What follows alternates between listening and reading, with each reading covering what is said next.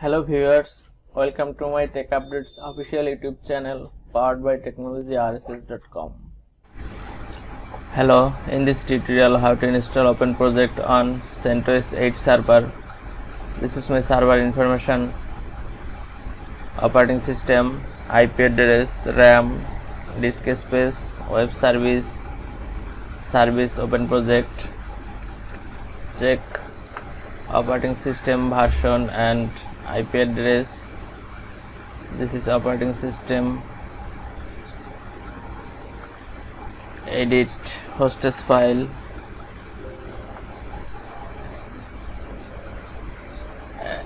Add server IP address and fully FPDN name into hostess file. Then DNF update using DNF update command. It will take up to 10 to 20 minutes full update your server. Update done. Now reboot your server. Reboot option F. That means force reboot. Now add OpenProject repo and then install EPL release latest 8. Repo add successfully done. Now install OpenProject command. Now press Y for accept download size. Now running download OpenProject version 11.3.5. Again press Y. Key imported successfully.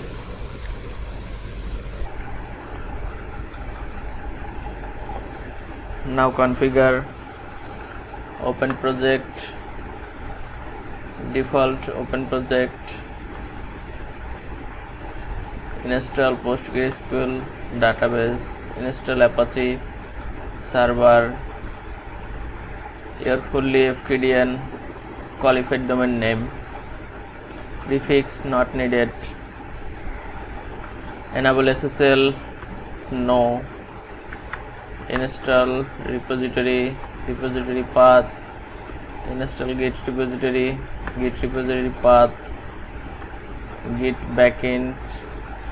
This is send mail. You can use send mail. Install new memcache server. Yes, all config save, and now step by step install.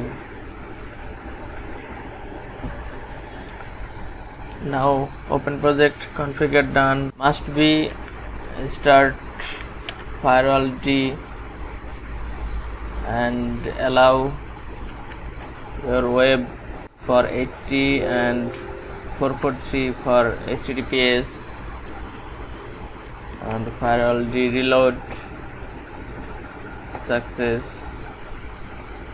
Reload your IP address and try login using admin, and password is admin, then sign in and then change password, enter current password and type new password, confirm new password, then save. Welcome to OpenProject admin. Please select your language. You can use your own language. Default is English. Then save and this skip. I see this is one arrow, host name setting mismatch. So I replace my fully FPDN in replace my fully FQDN into IP address, then save.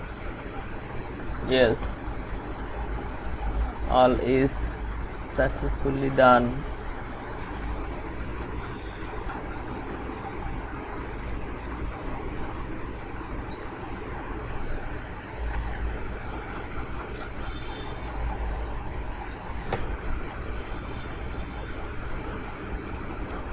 Thank you so much for watching this video.